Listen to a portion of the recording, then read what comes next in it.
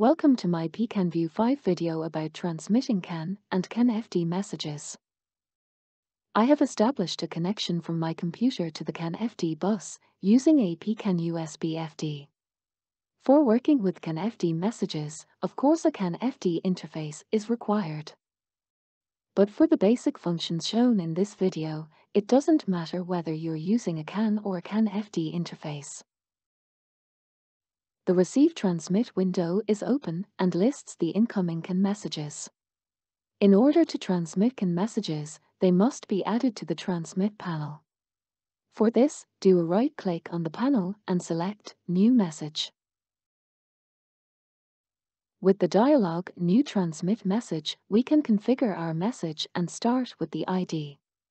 The CAN ID is entered in hexadecimal format and is by default a standard frame 11-bit ID. If I cross the limit for 11-bit IDs, the checkbox Extended Frame is activated and the ID becomes a 29-bit value. Please note, if I enter something below the limit, the checkbox is not deactivated automatically, since this is a valid 29-bit CAN ID and not equal to the 11-bit version. Now we can go on with the payload of the CAN message. A conventional CAN message can have 0 to 8 data bytes, which is set with the length. Then you can enter the data, again in hex. For now, we keep the cycle time at 0 and close this dialog with OK. Our new CAN message is now in the Transmit panel list. We can trigger its transmission manually by selecting the message and pressing the space bar. The count increases. If we want to transmit the message periodically, we must enter a cycle time greater than 0. I do a right-click on the message and select Edit Message. I enter 1000 here, which is a second, and confirm my changes with OK. The message is now transmitted every second.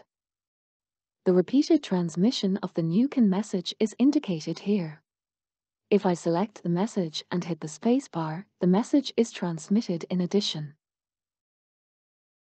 Next, I would like to create a CAN-FD message, which of course requires using a CAN-FD interface. I open the dialog and enter my CAN ID just like before. But now, I activate this CAN-FD checkbox. With CAN-FD, the data length can be set up to 64 bytes.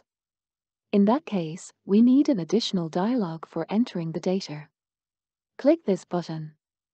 Besides entering the data in hex, I can use this column to enter it in ASCII. For example, PEAK-System.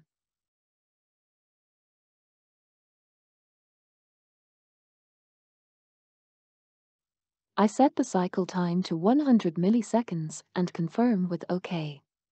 The message is listed in the Transmit panel with a little FD symbol in the column type. And the 64 data bytes. But the 64 bytes of my new message are not transmitted with the higher data bit rate, which is a feature of the CAN-FD protocol. I open the dialog again with Edit Message. For this, I have to activate the bit rate switch with this checkbox. And confirm with OK. Now the message has an additional BRS icon in the column type, indicating that the data bytes are transmitted with the data bit rate. By the way, I can pause the periodical transmission by deactivating this checkbox.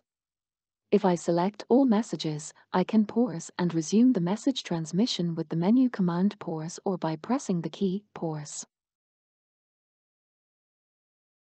Sometimes it is practical to have the same CAN message with different data byte setups. For this, the copy and paste functions are handy. Just do this and edit the message data afterwards. This is how messages are created and transmitted. If you click the Save button in this view, the transmit list is saved to a file. The menu command, Clear All, deletes all messages. Thanks for watching.